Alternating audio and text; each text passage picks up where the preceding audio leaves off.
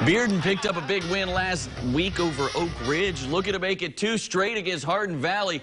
Bearden quarterback Drew Parrott gives it to Nico Young for the touchdown. 7-0 Bearden with the lead. Second quarter, Parrott again gives to Young again. And Young, he's going to run it 84 yards for the touchdown. 14-0 Bearden.